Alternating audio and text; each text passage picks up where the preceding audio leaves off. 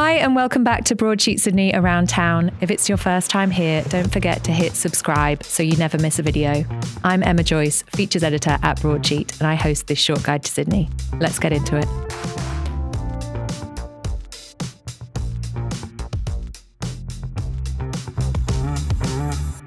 There's an elegant new Mexican restaurant in Glebe that's opened by a husband and wife team who already have a taqueria in Piermont. And I believe this place is called New. I think that's how it's pronounced. Broadsheet contributor Callum McDermott is here and he has interviewed the owners. I believe you've also been into the restaurant. Yep. It was great. It's really great. So this particular place, I know from your story in Broadsheet, you've said there are dishes that people might not recognize as being Mexican. Can you explain why that is? The owners of the restaurant, husband and wife and business partners, Manuel and Diana, they're both from a state to the south of Mexico called Oaxaca. In recent years, Oaxaca has become a lot more well-known in the public imagination, largely because of, you know, the influence of Mescal becoming more of a thing, especially in Sydney. But it still has a kind of cuisine that it exports that doesn't resemble a lot of the more, you know, northern Mexican style. And that's not even Tex-Mex or anything, just more of the northern Mexican style cuisine that we typically associate with a lot of Mexican restaurants, especially in Sydney. You know, lots of tacos. In recent years, Mexico City street food, things like tortas or, you know, cheesy quesadillas and all that sort of thing have really, you know, birria tacos, all that kind of thing have really taken off. And Oaxacan cuisine is a lot more distinct and shows a lot more pre-Hispanic influences. So it's a very different kind of Mexican food. And this is where the owners are from. They grew up in Oaxaca. Yeah, absolutely. So Manuel is from Oaxaca, grew up his whole life there. And Diana is from Chiapas, which is a state next to Oaxaca, but moved there very young. And they both grew up there before moving to Sydney. If people aren't familiar with them already, they have their first venue is in Piermont and it's more like a takeaway place. You can sit outside, I believe, and they do tacos. They do kind of the kind of cuisine you've mentioned that people might expect from Mexico. What is that particular venue like? Yeah, Nativo, which was their first venue, is there's only something like, as you mentioned, 14 seats or something. And there are all sorts of tacos that regularly rotate. I guess one of its cool selling points is that you've got Manuel, who has a very extensive career, having worked in some of Mexico City's best restaurants, like with the legendary chef Patricia Quintana, and in some Michelin-star restaurants in France. So he's creating some really high-level tacos that incorporate a lot of Australian ingredients like saltbush and pepperberry and native ingredients. That's kind of where Nativo comes in. So yeah, a lot of the food on the menu at Nativo is a lot more recognizable instantly. But again, the feelings are much more imaginative and maybe less traditional than what we're getting at New.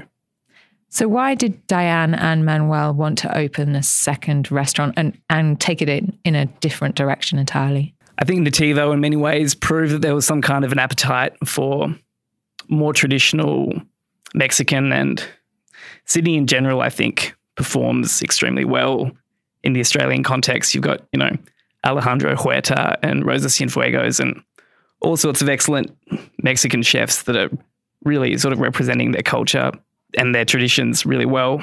So I think Diana and Manuel always wanted to open this restaurant. It was just a case of, you know, within the context of labor shortages and inflation and tendencies and all that really fun, you know, business stuff. They were just waiting for the right opportunity. And this Glebe Point Road place really does feel like the right place at the right time for them. This new place, from the images I've seen, it's in a Victorian terrace and it looks like it's got really beautiful pared back fit out. What does it look like inside? So coming in, it's just a classic Glebe Point Road terrace, obviously. Inside, it's a very sort of really earthy colour palette. I mentioned in the story that New is a Mixtec, indigenous sort of Mexican word for earth and ground, and that has really extended to the palette and the tone of the venue. Just lots of brown tones, and it just feels very homey. And they were explicitly trying to go for a casual, unfussy sort of space. You've mentioned that the word means kind of ground or earth. Is that translated into the menu? What is the food that we can order here? Yeah, so as I mentioned, it's all about Oaxaca. So Southern Mexican cuisine, lots of pre-Hispanic influences, how that shows up on the menu. Mole, which is one of Mexico's best known and definitely a point of pride for their culture. It's a type of dish or sauce. Some people call it a sauce. Lots of people call it a dish because of its complexity. And Oaxaca in particular is known for, it's 7 different kinds of mole. So there are some that are bright green, others that are, a big, like deep crimson. It'll really vary depending on, what sort of chilies and what's being put into it. The one that features the most prominently at Nu is a recipe that was passed down to Manuel by his grandmother. It's a very involved process. I think your story said 40 ingredients. Yeah, he mentioned that there are 40 different ingredients, and it kind of takes, depending on your definition, between, a week or a month to make it, because essentially he combines all these different kinds of chilies and nuts and fruits and bread and Oaxacan chocolate and all kinds of different things into one base, which is called a mole madre, which, is a mother mole, a lot like a sourdough mother. And then that base takes a long time to create, and using that as a base, that he then creates the sauce out of it with chicken stock and all sorts of fresh ingredients, and that takes several days as well. And that features all over the menu, whether it's on the pork belly or the enmiladas, where it covers chicken in tortillas. It's just a really, extremely complex sauce. And one of my favorite things to do when I go out is order something that I would never in a million years have a chance of being able to replicate at home. That's a very good kind of rule to live by, I think. Yeah. And so when I see a 40 ingredient sauce, my interest is immediately. I'm not going to make that at home. Yeah, exactly. I don't have a spare month at the moment. So what's behind the bar, and what is the best order in your opinion? Yeah, absolutely. So Diana Ferreira, who's Manuel's business partner, she's an expert in Mescal in Oaxaca City. She got certified in, how to serve it, and is a mescologist. I believe Australia's only mescologist. Yeah, certainly the only one I've ever come across. We've heard of. And Mescal, it's one of those classic things where a lot of different states in Mexico claim it, but in my opinion, Oaxaca definitely makes the most compelling argument for the ownership of Mescal, at least in terms of how many producers there are alone. And Diana is extremely good at working with these small batch Mescal producers. The reason the lineup changes so often is because most of the bottles she was able to source are only 250 mils at a time. So extremely rare, basically, for anyone in Sydney, certainly being able to taste these particular mezcals. Yeah, and it's very changeable as well. So there are, always mezcals that you can try neat. But in terms of what you'll always be able to order, she's created a list of mezcal-based cocktails that she calls mezcalinas. And as you mentioned, they're pretty much all of the stories behind them are inspired, and flavor profiles are inspired by famous Oaxacan women, some of whom were real, others are just more folkloric. So there's the Princesa Donají, who appears on the state seal of Oaxaca. And the story goes that she was in a relationship with a conqueror. That didn't go so well, and she ended up getting beheaded.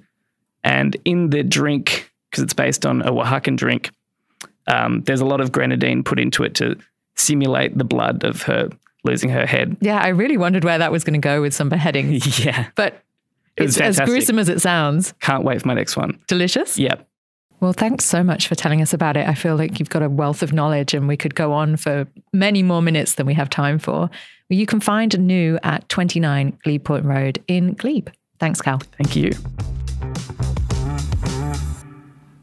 I think it goes without saying that a convenience store should be convenient, so it's probably one that's located near to you.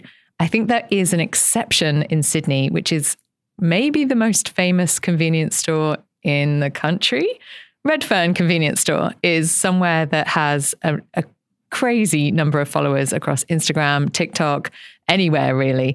And the reason that it's so famous is it's stocked, every single shelf is stocked with something, a little treat from somewhere around the world. And whether you're from Egypt or Canada or in the UK, you can find something in store that sparks a bit of joy. It reminds you of home.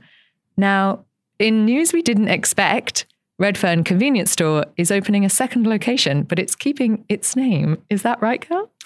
Yes, it is. So you'll now be able to find Redfern convenience store where? In Newtown. Okay. Redfern convenience store in Newtown. And that's not going to get confusing at all, is it? I'm sure it won't. Now, owner Hazem Cedar has said that the reason that he wants to keep the name is because it's such an important part of his branding. Now, for anyone who doesn't know what we're talking about, can you give us a kind of idea of the brand that he's created and what Redfern Convenience Store is really well known for? Hazem Cedar took over Redfern Convenience Store in around 2006 from his father, Ali Atta, who arrived in Australia around 2000 and founded the shop in 2001. And from about 2001 to 2006, it was a very conventional convenience store. If you needed milk and you lived around the corner, it was convenient. It was convenient. Hazem, a few years into running the shop, decided to give it a social media presence. And at the time, everyone told him, why are you getting a social media account on Instagram, on Facebook for your convenience store? Those things never get follows.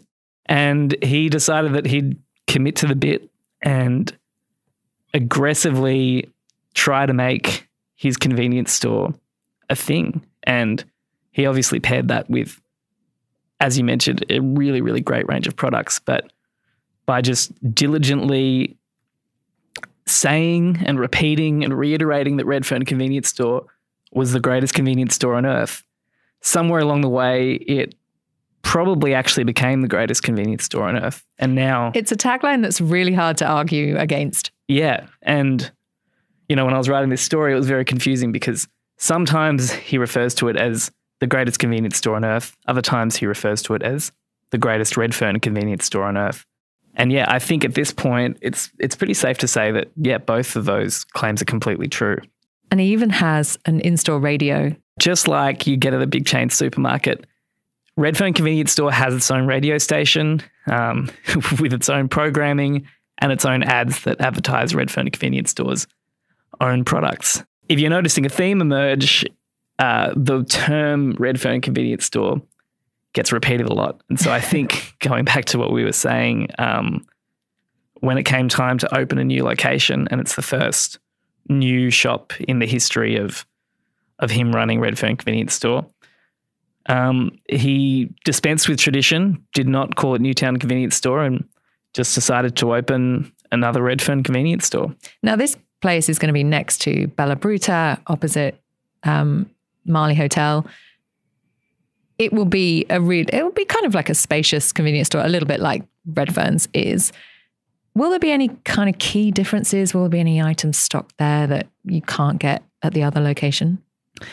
As far as I can discern, there are going to be no differences whatsoever.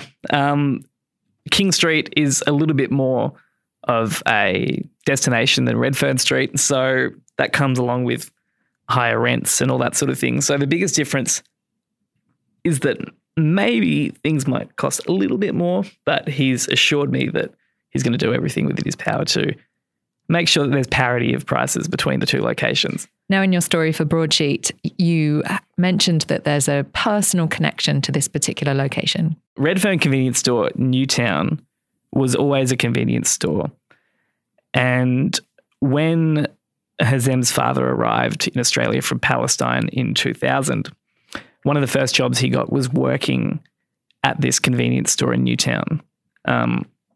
And for many years afterwards, even after Hazem's father had founded Redfern Convenience Store, he always used the Newtown store as the benchmark of what a convenience store should look like. So in many ways, the original Redfern Convenience Store was modelled off what that Newtown convenience store looked like. And so the opportunity to lease it all those years later, I think, was pretty irresistible. And Hazem's father is certainly pretty happy about the whole outcome. Do we know which one he'll spend most time at? He says he wants to split his time equally between the two, unless he has figured out a way to clone himself. He loves both children equally, basically. Yeah, he refused to really name a favourite. And yeah, I think there's every chance that this new location for Redfern Convenience Store is going to become just as iconic as the original, especially given the location. So when is it opening? I think the safest guarantee is by the end of August, maybe early September, but very, very soon. Well, I look forward to visiting as soon as it does open. It's open at 137 King Street in Newtown, sometime at the end of August, early September. Thanks, Cal. Thank you. And that's all we have time for today.